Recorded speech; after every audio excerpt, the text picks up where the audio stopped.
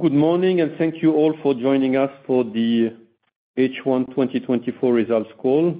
Today I'll be joined by our CFO, Nive Bhagat, and our COO, Olivier Sevillia. As anticipated, the demand environment began to show some signs of improvement in Q2, most notably in North America. Globally, clients continued to prioritize efficiency through cost transformation programs, and the demand for discretionary deals remained relatively tamed. Revenues in H1 stand at 11,138 million euros, so down 2.6% at constant exchange rate. As previously stated, Q1 proved to be the trough, and revenue growth rate improved in Q2, coming at -1.9% at constant exchange rate versus -3.3% in Q1. Bookings totaled 11,793 million euros in H1, leading to a book-to-bill ratio of 1.06 for the period. The booking trend also improved in Q2. The book-to-bill in Q2 was 1.09, which is above historical average and reflect that there is still ongoing robust commercial momentum. The H1 operating margin is stable at 12.4% year-on-year, and the continued shift in the Capgemini's mix of offering towards more innovative and value-added services is leading to an increase of our gross margin, illustrating the strength of our positioning. Organic free cash flow generation also improved. It amounted to 163 million euros in H1, up to 116 million euros year-on-year. And finally, the normalized EPS is up by 1% year-on-year to 5.88 euros. So overall, in an environment that remains soft throughout the half year, as anticipated, the group demonstrated the resilience of its operating performance. Now, looking at Q2, our growth is trending in the right direction in almost all businesses, sectors, and regions. Just looking a bit in more detail, from a geographic perspective, the recovery is particularly visible in North America, with a revenue contraction limited to -3.7% in Q2, comparing this to -7.1% posted in Q1. With growth rate either stabilizing or improving, Europe continues to demonstrate more resilience, with -2.5% in the UK and Ireland, and -2.7% in France, and a slight growth at 0.4% in the rest of Europe. Improvement is also visible in 6 of our 7 sectors. Olivier will further comment on this. And finally, all our businesses also posted better growth rates in Q2. Our 3.7% growth in our consulting business, strategy and transformation, stands out. It reflects the client demand for strategic consulting on their transition towards a digital and sustainable model, and supplemented also by the growing interest in exploring the broad GenAI opportunity. And our positioning with clients as their business and technology partner is more strategic and comprehensive than ever. So let's jump now and address the update to the outlook. So we are on the recovery path, but the slope is slower than what we expected, and this is leading us to revise our growth outlook for the full year. First, we do not count on any return in discretionary spend at all this year, and recent developments are impacting our 2 largest sectors. First, within manufacturing, the aerospace has abruptly turned from an investing to a tightening phase, driven notably by many supply chain issues. And the anticipated slowdown in the auto sector is becoming more abrupt and happening faster than we anticipated. Second, the recovery in financial services is there, but it's at a slower pace than initially anticipated at some of our largest clients. In this context, we now aim for a low single-digit constant currency exit rate and target a constant currency growth of -0.5% to -1.5% for the full year, as compared to 0 to 3% initially. To note is that the M&A impact should be around 0.5 point compared to up to 1 point on the higher end of the previous guidance. This revised guidance factors as well for a potential slowdown in France. Despite this, we confirm our operating margin and free cash flow targets for the year, which confirm again the group resilience. We have increased our investment in go-to-market. Our sales funnel is solid, and all our group resources are fully mobilized around growth, and we are positioned to capture the upturn as the demand environment improves. Now, this is the case, for example, in generative AI, where we are recognized for our leadership and the quality of our services. Generative AI is still driving many client discussion, and we engage in larger programs to deploy use cases at scale, notably through generative AI factories. We are currently working on 350 ongoing projects, having already delivered hundreds since last year, and we have approximately 2,000 deals in the pipeline. But let me highlight a few examples. For Unilever Food Solutions, we are customizing and deploying a mobile GenAI sales conversational AI assistant to help them catering customers identify and buy the best products in line with their recipes and budget, as well as a GenAI assistant for sales rep on the field to better position and propose the available portfolio of products. With those customers' GenAI assistant, Unilever Food Solutions aim at improving customer retention and expanding their current 3 million customer base in 72 markets. For a global aerospace and defense player, we are setting up a GenAI factory. During the first phase, we are structuring the AI factory, scoping and prioritizing use cases, deploying the teams and operating model, upgrading the customer's AI technology stack and platforms, and developing MVP to validate some concepts. The second phase is about the development and deployment at scale of AI and GenAI use cases in defense and aerospace programs. And also for European Ministry, we are defining, developing, and deploying AI, GenAI use cases for predictive maintenance and infrastructure optimization across defense assets. For example, the deployment of AI and GenAI use cases enables the extension of the lifespan of assets, optimize their energy consumption, as well as reduce the waste in the supply chain through optimized availability of spare parts. We are well positioned to address the demand for GenAI. We have scaled our capabilities. We have now trained more than 120,000 employees on GenAI tools. We have expanded our ecosystem of technology partners further to the Microsoft, Google, AWS, Salesforce, and Mistral. We have just announced a new partnership with SAP.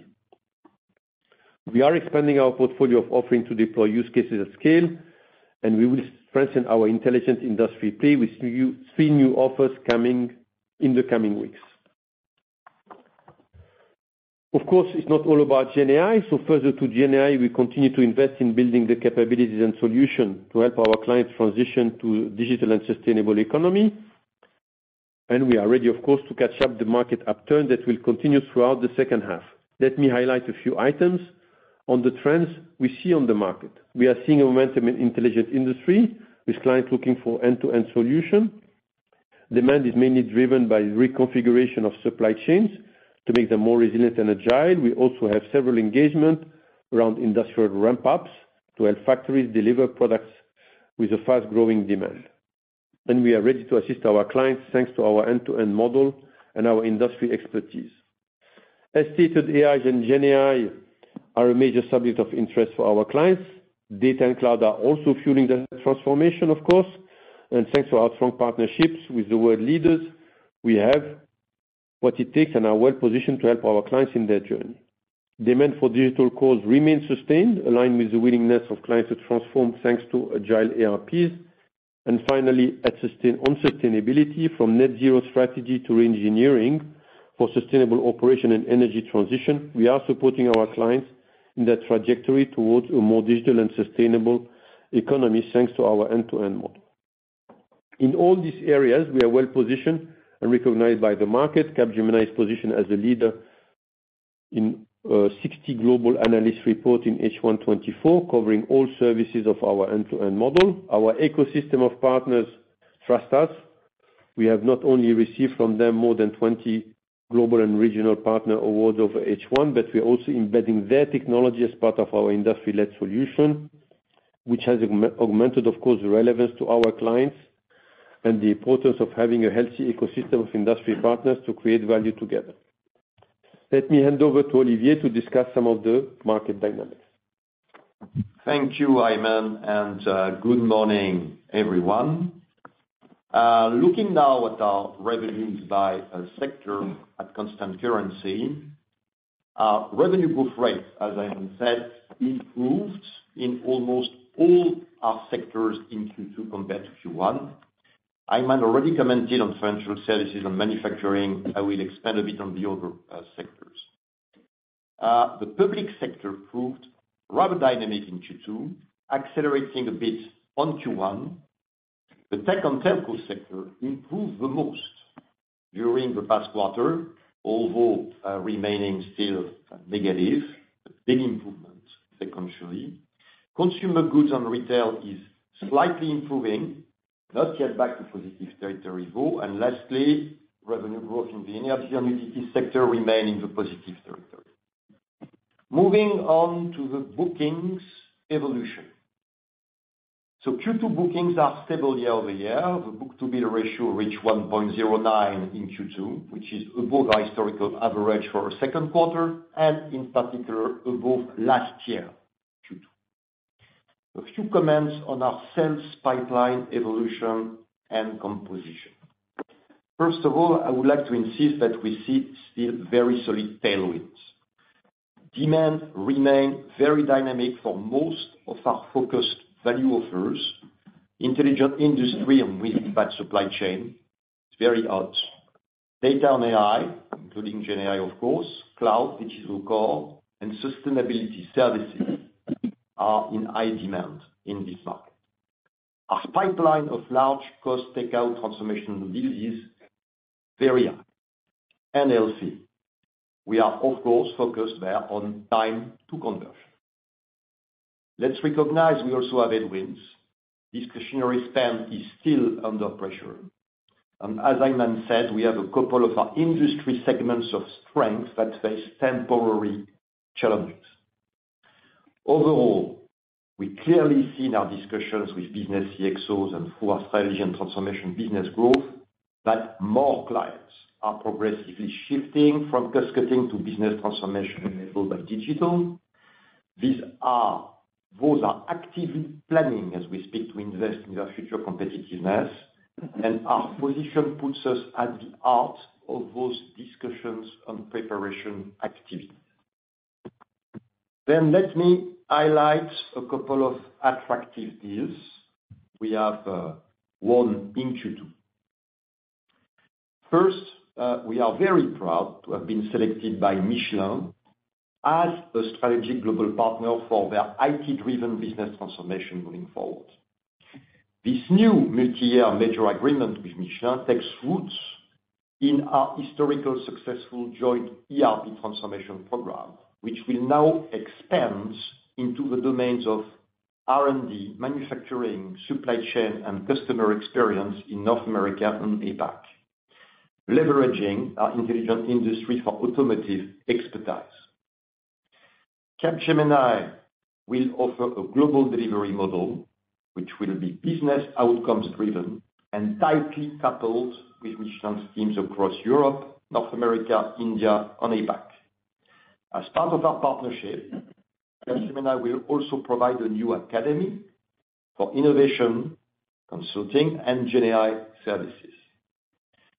The second case, which we are really proud of, the second client is one of the largest multi-brand restaurant retail companies in the US, with over $25 billion of global system sales.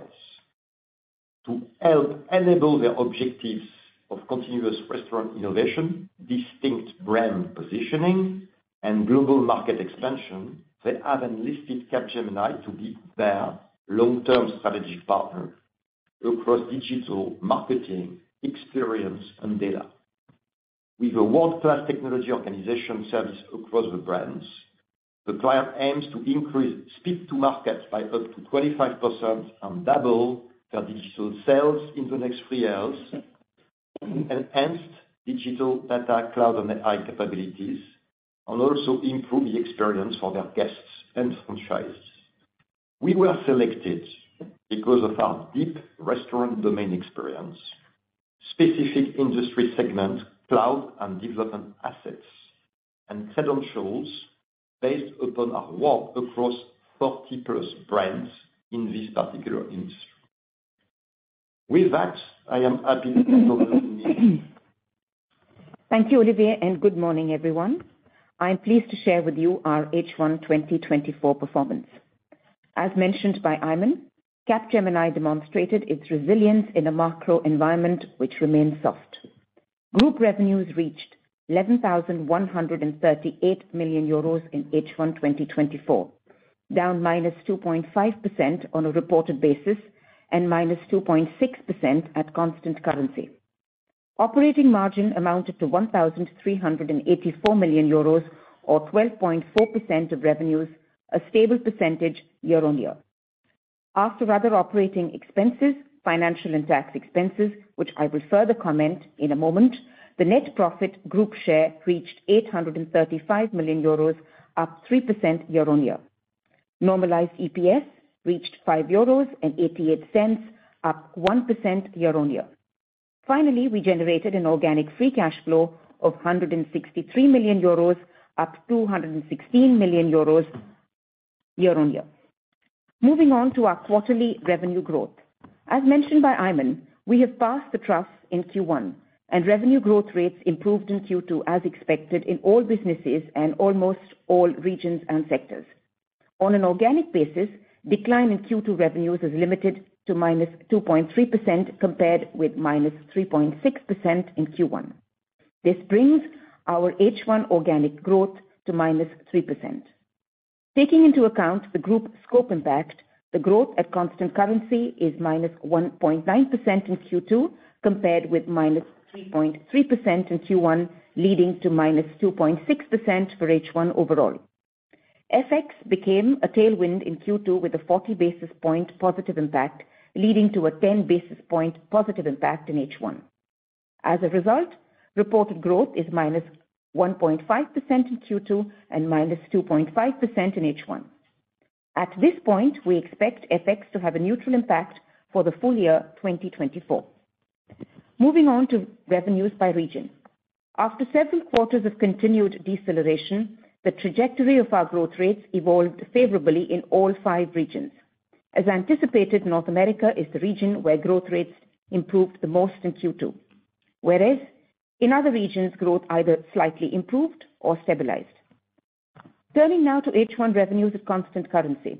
Revenues in North America region decreased by -5.4% year-on-year. While the TMT sector improved visibly in Q2, the financial services and consumer and retail sectors remained a drag, only partly offset by growth in the manufacturing sector. Revenues in the United Kingdom and Ireland region declined by -2.8%, mostly driven by the financial services and consumer goods and retail sectors, in spite of solid growth in the energy and utilities and services sectors. Activity in France was down -2.7%. Solid momentum in the public sector was more than offset by visible softness in the TMT, manufacturing, and financial services sectors. Revenues in the rest of Europe region were virtually stable at -0.1%, with a strong momentum in the energy and utilities and public sectors offset by a visible contraction of the TMT sector. Finally, revenues in the Asia Pacific and Latin America region were down -1.6%, mainly driven by the decline of the financial services sector, partly offset by growth of the consumer goods and retail and public sectors.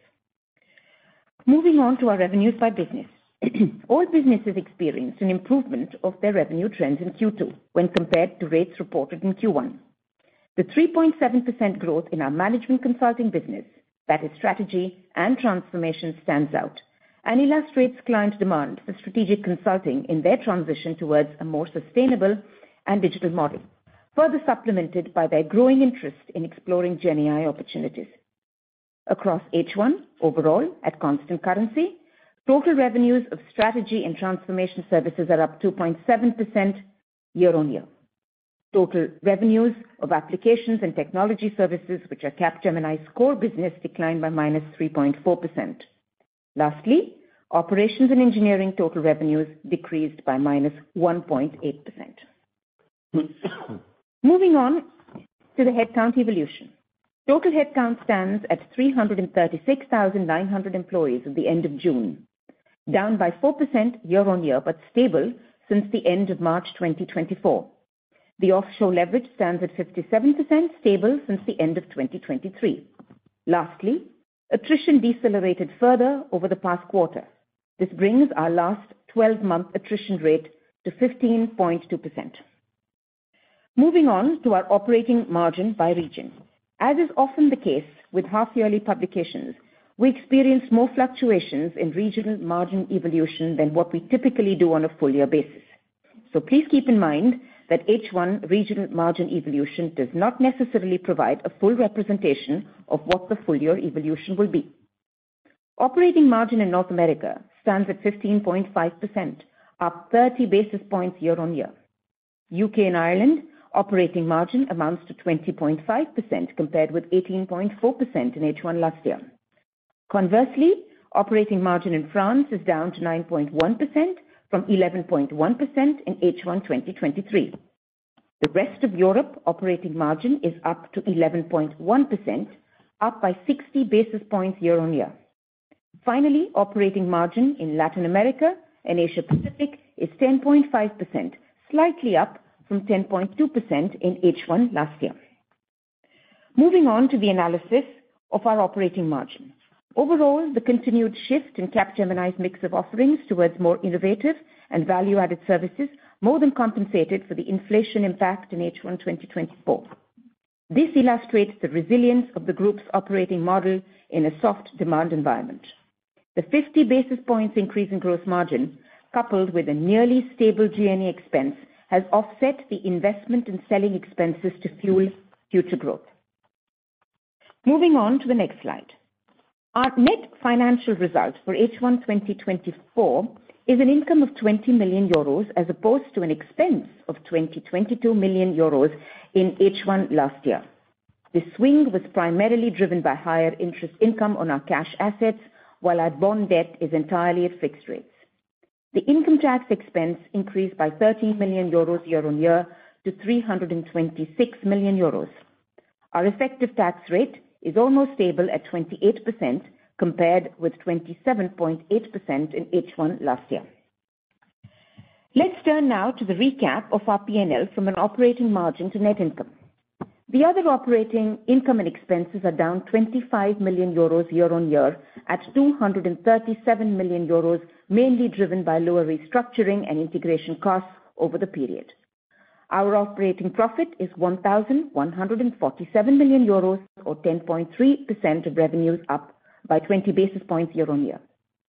After financial and tax expenses, minority interests, and equity affiliates, the group share in net profit amounts to 835 million euros, up 3% on H1 2023. Consequently, the basic EPS is up 4% to 4.88 euros, while our normalized EPS reaches 5.88 euros, up 1% year-on-year. Finally, let's have a look at the evolution of our organic free cash flow and net debt. As you know, our cash generation pattern is highly skewed to the second half of the year. We generated an organic free cash flow of 163 million euros in H1. Therefore, we confirm our target of around 1.9 billion euros for FY 2024, which notably takes into account an increase of our cash tax rate. A few final words on capital allocation. The bolt-on acquisitions closed in H1 translated into a limited net cash outflow. In this context, we increased our returns to shareholders, which reached 905 million euros in H1 2024. This comprises 580 million euros corresponding to the 2023 dividend and 325 million euros net for share buybacks. Consequently, our net debt stands at 2.8 billion euros at the end of H1. This compares with 3.2 billion euros at the end of H1 last year and 2 billion euros at the end of 2023. On this note, I hand back to Aiman for the Q&A session. Well, thank you, Nivi. So let's now open the Q&A and allow a maximum number of people in the queue to ask questions. May I kindly ask you to restrict yourself to one question and a single follow-up. Operator, could you please share the instructions? Thank you. As a reminder, to ask a question, please press star 1 and 1 on your telephone and wait for your name to be announced. To withdraw your question, please press star 1 and 1 again. Please stand by while we compile a Q&A roster. We will now take the first question from the line of Balaji Tirupati from Citi. Please go ahead. Hello. Good morning. Thank you for taking my question. Morning. Two from my side. Good morning. Two questions from my side, if I may. Firstly, if you could share more color on the deterioration of the outlook in the automotive and aerospace sector. At this stage, do you see it as a sustained deterioration through second half or more of knee-jerk reaction to uncertainty, increased uncertainty on account of multiple elections in Europe and upcoming elections in the US? And second question on free cash flow side, the cash tax rate was again meaningfully lower.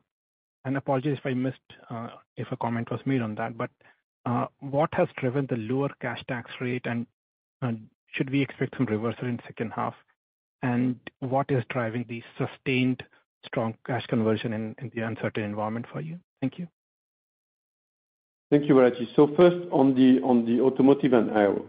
Again,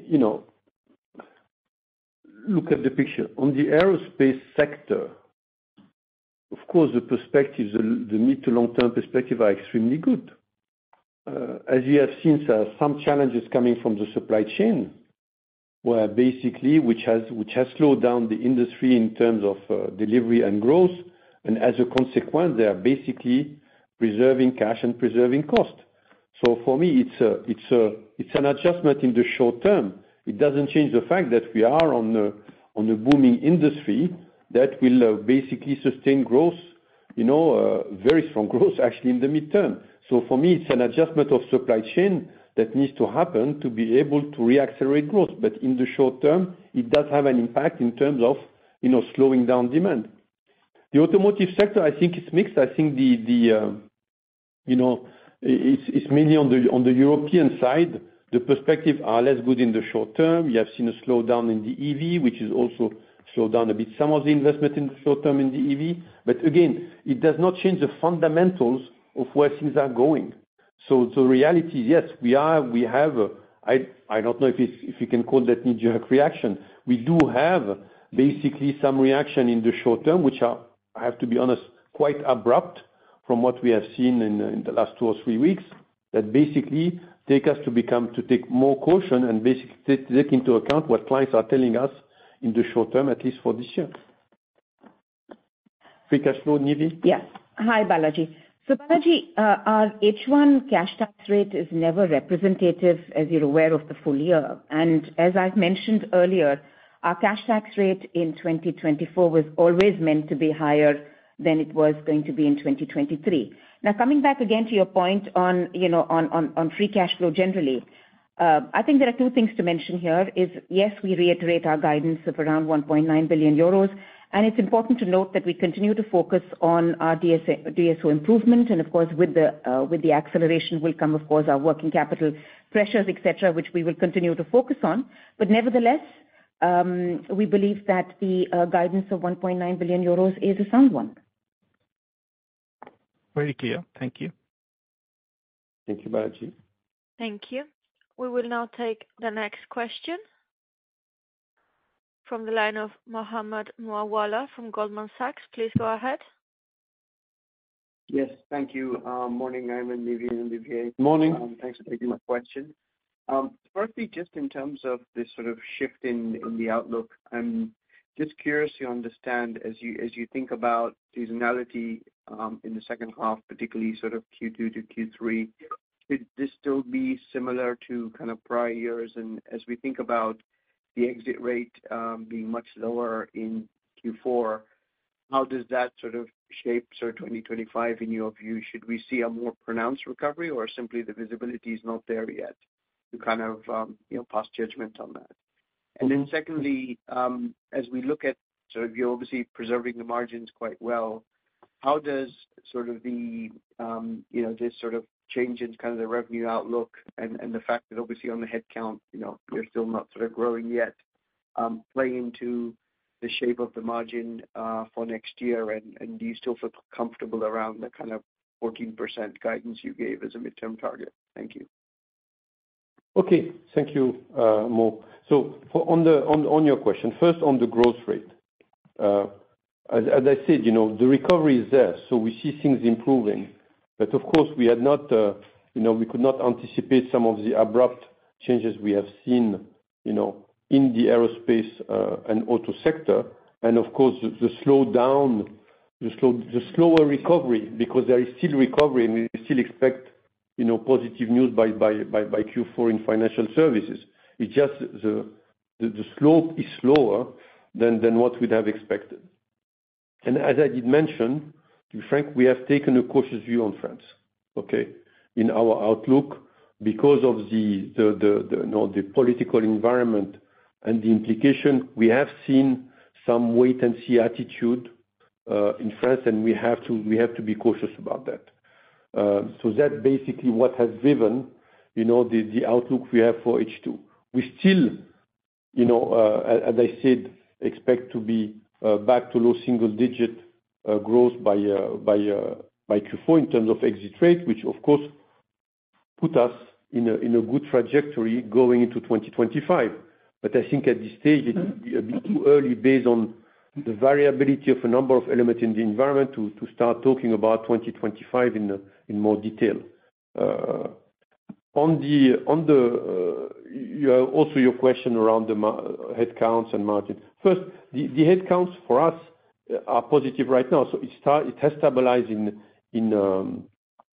the second quarter, but we have started to see some places where headcounts have started to grow, notably in India.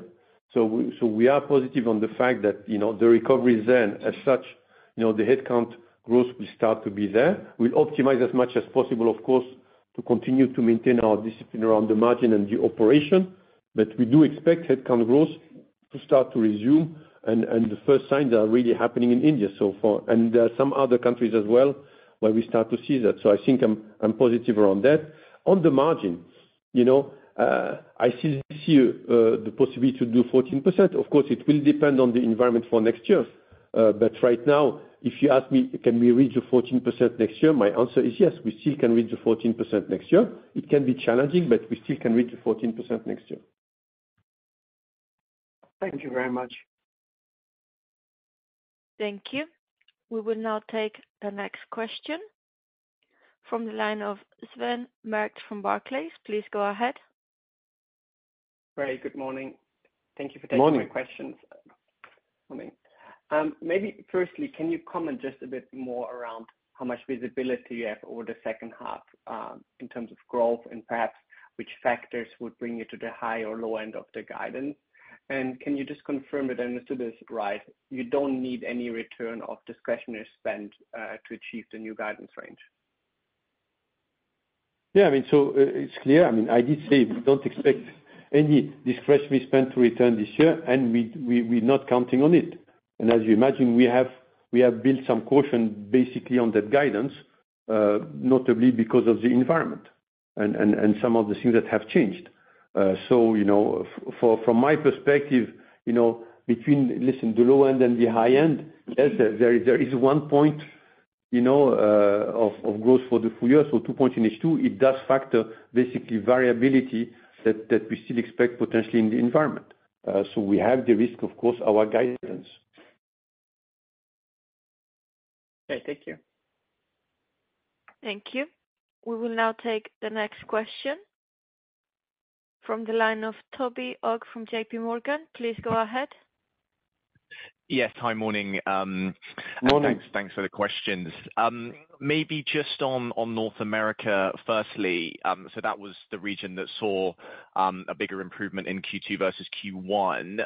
Did that improve quicker than you'd expected? And if so, what was the driver? And then just thinking about North America into the second half, what's the assumption for how that should evolve, particularly given the presence of US elections and any impact that might have on decision making? And then just second question on the guidance for 2024. Could you help us with the sort of core kind of macro assumption, demand assumptions built into the low end of that? And should we be thinking of discretion? Would it be fair to think that at the low end, the assumption around discretionary is that it would deteriorate? Thank you. Yeah. So let's start with North America. You know, we see definitely a positive trend around North America, and I think it will continue.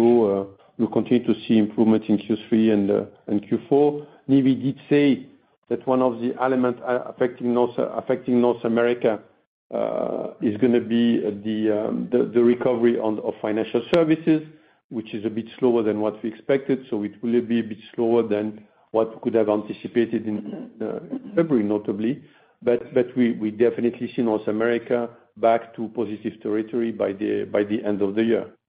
So the perspective are good. You saw that the economic growth, the GDP announcement last year was positive. So, you know, we continue to see a recovery, and we count on it for the rest of the year. On the guidance, you know, the core macro, again, you know, when you revise your guidance, you're gonna be cautious. So we are cautious on Europe. We are cautious on some of the manufacturing segment. Again, I have to precise that, yes, auto and aero are not doing great, but the rest of the manufacturing is actually growing. But it's really an inversion. The auto and aero is an inversion compared to what we expected. I mean, we expected to be in full growth in aero for the full year. We see now a contraction in H2, and that's a significant shift, you know, that we have to take into account. And whenever you see something like that, and clients start to abruptly change, you have to be cautious in it. So I do not expect, you know, a better macro. We don't see, like you say, on North America, we don't see a negative impact, you know, from the election. I think whatever variability has built in our customers, you know, budgets and forecasts and so on, that we see today, is not gonna fundamentally change, you know, unless something very abrupt happens, of course. So overall, we are confident on the guidance that it has factored basically the really what could happen overall, including, as I said, in France. Discretionary spend, I don't see deterioration. I mean, to be frank, discretionary spend is at a quite low level historically. I'm not sure there's much more to cut, unless you want to really start basically impacting negatively customer operation. I think this discretionary spend drops below what it is. I would consider that our customers' operations start to be at risk in terms of basically running. So I do not see deterioration in discretionary spend, but again, we're not counting on any improvement. So any improvement would be, how do you say, would be a positive surprise. That's great. Thanks a lot. Thank you. We will now take the next question from the line of Michael Briest from UBS. Please go ahead. Yes, good morning. Morning. In terms of a point of sort of clarification, I guess. I mean, when you talk about an exit rate, are you talking about a Q4 average or, you know, December's rate? Because if I put in, say, Q4. Clarify, Q4, Mike. But that, I mean, the low end would suggest Q3 then is perhaps weaker than Q2. Is that intentional, or is that just a very conservative outlook? No, I mean, Q3 will improve, but we are cautious around the level of improvement in Q3. Okay. And then just a question on margins. Obviously, you've revised the range for revenues. We're halfway through the year. Do you have a feeling on whether you'll be more likely at the bottom or high end of the 2024 margin? And I appreciate, you know, the cut to guidance probably means that the bonus pool for the workforce is lower this year than budget. How much of a headwind might that create to the recovery next year, given the earlier question about 14% margins? I think we're digging a little bit too much here. I mean, first, you know, the bonus pool evolves, you know, with the performance for the year. So, I mean, every year is the same. So if next year we have better operating leverage as well, so the bonus pool will improve. But for me, it's not a headwind. It's built as part of the economic model. So you shouldn't consider it being as a headwind. Giving people better bonus when the operation is better is not a headwind for me. Actually, I'd like the operation to be better, to give them better bonus. So it is built as the economic model whenever we look at it. On the lower and higher end of the margin, Nive, you want to? So I think as far as 24 is concerned, we expect that, of course, we will be well within the guidance of 13.3 to 13.6 that we've given. And Michael, as you're aware, there are a number of levers that we work through. So you've seen H1, you've seen that in a softer environment, we've still improved our gross margin by 50 bips. And the continued progression we make is based on our revenue mix, as you're aware. And we will continue to focus on various other levers, be it our continued focus on utilization, our G&A, our various other expenses, our pyramid, our offshore, etc. So I think all the levers that we have at hand is something that we continue to focus as we go into the rest of 24 and beyond. But to do the high end of the margin would require a very strong H2 margin because your margins are flat in H1. Is that still possible? Well, yes, it's possible. If not, we'd not keep in the guidance. Of course, we have a range, so we stick to our range. But again, the environment, I'll take an example. If there is softening of environment in France more than what we expect, it put pressure on the margin. So that's why we have to keep basically, a range. We know there is lower labor flexibility. The softening of the market in France basically put a bit of pressure on the margin. So we have to keep that range at this stage because we need it in terms of flexibility depending on where the environment shifts. Okay, thank you. Thank you. We will now take the next question from the line of Laurent Daure from Kepler Cheuvreux. Please go ahead. Yes, thank you. Good morning. Morning. My two questions are about the profitability of the group. First one is you have new highs on gross margin, so 26.7%. When you look at 2 or 3 years from now on this margin level, how much of a further improvement can you do by pushing the mix further up? And my second question is on France, 200 bips contraction, which is nearly 50 bips at the group level. Is it reflecting just drop in demand that had deteriorated the utilization rate and hence easy to fix, or is there something more structural that took place in the first half in France? Thank you.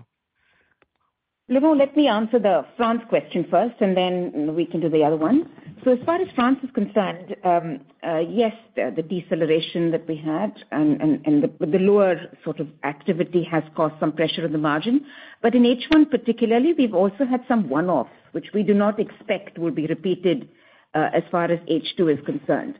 But again, as I've mentioned, Laurent, as is often the case with half-yearly publications, we do sometimes experience more fluctuations in regional margin evolution than we would typically do on a full-year basis. And I refer only to regions when I specifically say that.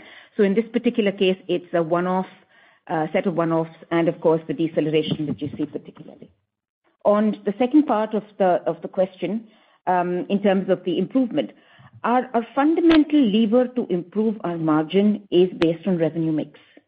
And that is a focus that we will continue to do. So my expectation is as we move and as we continue to provide more value-added offerings to our clients and more value-added work, the expectation is the gross margin will continue to improve.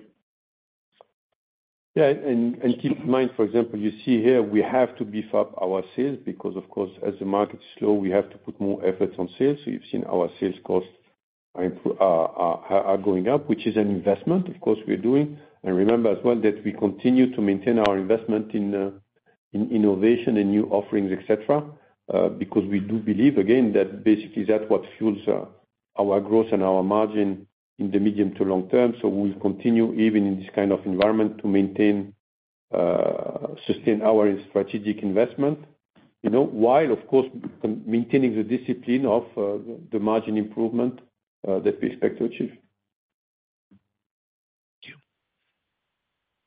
Thank you. Thank you, Laurent. Thank you. We will now take the next question from the line of Frederic Boulan from Bank of America. Please go ahead. Hi, good morning. Thanks for taking the question.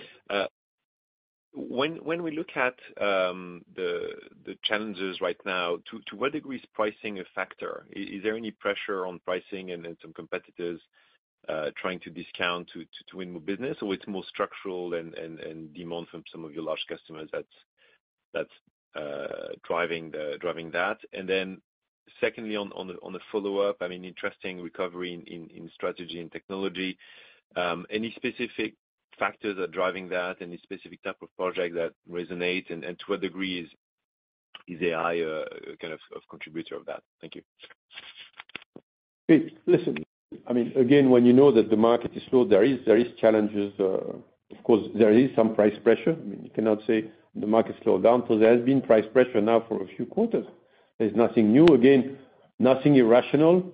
And to be honest, when we see some of the slowdown, it's not at all, at least at some of the customers we talk about, for example, in aerospace or in thing, it's not at all loss of market share. So our market share is as good or even increasing in some cases, in spite of the fact that we see some of the downturn.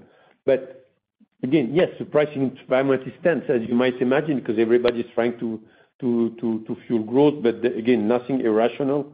And of course, we are adjusting and optimizing our costs and productivity to be able to remain competitive while preserving the margin. On strategy and transformation, thank you, because nobody's asking me a question about GenAI or AI. It is. I mean, to be frank, which is what we call our invent business, it has continued to grow through the cycle, which I think is really demonstrating the positioning that we are getting with clients in terms of helping them define their path forward from how to leverage technology to be able to transform towards a digital, and sustainable world. And we have picked up definitely around the GenAI basically wave, and there is a lot of demand on our strategy and transformation coming from GenAI, which is now moving to what we start to call, GenAI factories, where our invent business and strategy and transformation business is core to that, where we start to have basically an engagement, multi-year engagement with clients, and we start to see some of that, which can be up to 5 or even 10 million a year, to basically set up these GenAI factories and help start crunching, in a disciplined manner, a whole bunch of use cases. And I think it's positive because, as you have seen, there have been a GenAI hype, and the hype is coming down because people don't see the benefit as fast.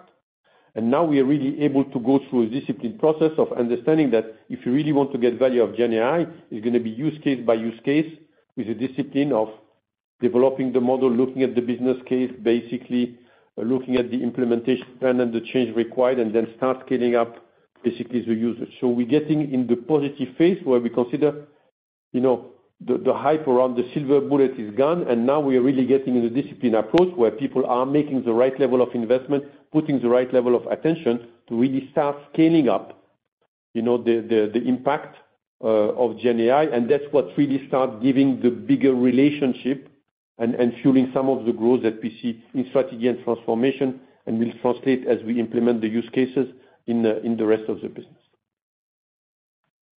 Thank you. Thank you. We will now take the next question from the line of Nooshin Nejati from Deutsche Bank. Please go ahead. Hi, good morning. Thanks for taking my question. Morning. Two for me as well. Again, on the margin, and I'm sorry for pushing on this, but given the higher demand for consultancy, I mean, strategy and transformation on the back of exploring GenAI, I'm wondering if you see some sort of a headwind for your margins here, just because the business mix somehow would shift. And then on the headcount, so we are seeing like some sort of, we have seen some decline quarter on quarter for the past couple of quarters, and now we have this stabilization. How should we think of the headcount going forward, and what is a healthy attrition rate for this environment? What should we think around this? Thank you. Thank you. Two good questions. So, I mean, the strategy and transformation is positive on the mix. It's a quite profitable business. So it is not a business that runs at low margin. And it also helps position us for better value. So typically, when we are positioned with a client on strategy and transformation, it's actually positioned on much more value-driven type of deals, more outcome-based, and that tends to position us actually for a better pricing environment, as we start deploying technology. So for us, it's actually a lead indicator of better business than basically competing on pure tech deployment, which basically in a certain way is much more competitive.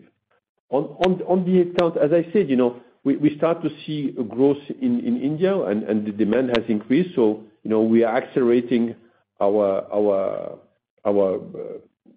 recruitment in India. We start to see in some countries as well where we start to see that. We're still cautious in some areas, as you might imagine, in terms of headcount growth, notably in Europe. But overall, I do expect headcount growth to start to resume as growth starts to resume as well, and the environment improves. The attrition rates for the moment is stable. I see it for the 12 months it's still coming down, which means the attrition rate in the quarter is pretty low. Frankly, is really even below sometime our operating environment. So if it increases a little bit, I think for us it's not necessarily a bad sign. So overall, I think the environment will remain good because the market is plentiful of resources right now, and even if there's acceleration in the next 2, 3, 4 quarters, we do not expect a significant impact on attrition rates. Thank you. Thank you. We will now take the last question from the line of Nicolas David from ODDO BHF. Please go ahead. Yes. Good morning. Thank you for taking my question. Morning. I have two, actually. The first one is regarding your comment in the U.S., in the banking sector in the U.S., where the recovery is slower than expected. It's kind of it's a bit different that from the very bullish comment we've seen from some of your big peers, notably the Indians. Could you help us understand why it's a bit different for you there? Is it because you didn't sign some very, very large deals where the main purpose is to bring cost efficiency for the client, and you're more on the discretionary side and the digital side? And also on mega deals overall, what do you see on the market, and have you been chasing some of those deals, and what has been your win ratio on this kind of mega deals overall? And do you have some nice ramp up going on in the next quarter? And second question is more for Nive. How sustainable is the positive financial results you saw in H1? Should we expect that in H2 as well and for the next years? Thank you. Okay, so let me talk about the FS thing. FS is a particular sector because it's a sector of large clients.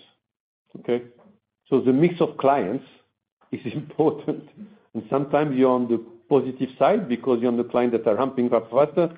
Sometimes you are on the other side, which clients which ramp up slower. So typically you can see differences in the same regions, and we have seen that in the past, where, for example, we were seeing positive in the UK, where some of our competitors were seeing negative, and vice versa. The mix of clients plays a lot. So, we have a bit more unfavorable currently mix of clients in terms of the speed of ramp up and recovery. But again, let's be clear, the recovery is there, but at a slower pace, because probably the mix of clients we have is ramping up somewhat slower, than that. On the mega deals, I'll let Olivier answer around what we have in the pipeline and what we see. Yeah.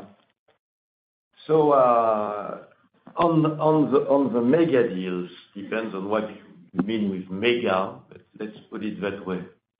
Our pipe is all-time high. We could say that way. It's a good pipe with a good mix of deals we originated and deals which are coming from the market. The key challenge there is, so the pipe is good, and we've closed some of them in H1 that are starting to fuel H2, but we fuel even further next year. So it's really about time to conversion. which is a bit difficult to predict precisely. But I'm optimistic, I may say, on this front. Okay, and no impact on this year revenue growth of the type of negatives. Okay, I think your last question was on France particularly. So clearly we are expecting that there will be some sort of reacceleration, and if that reacceleration should happen, that will of course improve the margin driven by better utilization. But otherwise, the one-offs that I particularly told you about will not recur in H2. No, but again, if you go beyond this year, Nicolas, besides the current environment where we are cautious, the midterm perspective in France, I mean, French companies are doing well, they are globalizing, they are investing, so we don't have any concern around the French environment, in the midterm. But yes, we have caution on H2 around France, because of a bit of a wait-and-see attitude in the short term. Thank you all. Thank you for the details of France. But actually, my question was more on the financial results at group level you saw in H1, which was positive. The financial results? Sorry, can you on H1? The 20 million positive financial results you saw in H1. Linked to the exceptional financial results. Sorry, I thought you were talking about France. So the fact that we have positive financial results in H1. How sustainable is that? Well, we will continue to be able to sustain it because, as I said, we look at it right from financial results, into like interest, etc. You mean net financial? Okay, all right. Okay, yeah. Sorry. We took some time to understand the question. So just very clearly, yes, it's positive as far as H1 is concerned, and H2, the expectation is, overall we will be fine, but I think there will be some more expense that we will have, of course, from an H2 perspective, because H1 is never necessarily a proxy of what happens from an H2 perspective, but overall, from a FY perspective, we expect to be all right. So she's not committing it's going to be positive for the full year. That's the answer. All right. Thank you very much. Thank you very much, and sorry we didn't interpret your question right. Sorry. Thank you all. Look forward to interacting with you in the coming days and weeks.